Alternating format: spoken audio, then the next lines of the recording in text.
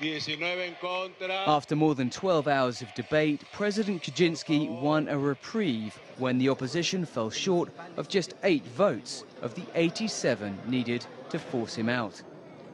Some parties abstained altogether, and other legislators changed their minds at the last minute, even those from the right-wing majority Popular Force Party, who were behind the impeachment process. Kuczynski's minority political party expressed relief.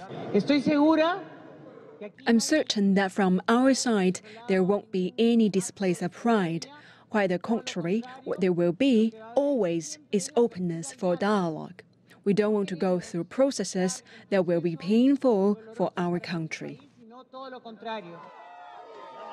Meanwhile, the 79-year-old leader celebrated with supporters outside the country's Congress.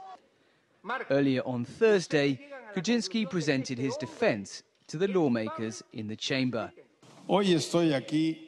I'm here to look you in the eye and tell you that I'm not corrupt and I have not lied. The political opposition accuse him of lying about business ties to the scandal-plagued Brazilian construction firm Odebrecht more than 10 years ago. Kuczynski denies any wrongdoing.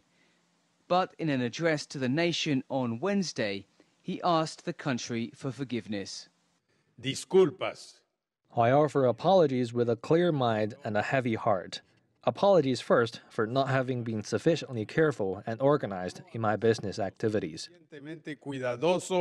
Flanked by his 2 vice presidents, he also hinted if he was impeached, they would resign, meaning new elections. In the space of 2 weeks, Peru has been thrust into a political crisis, leaving Peruvians wondering if they would still have a president come Christmas.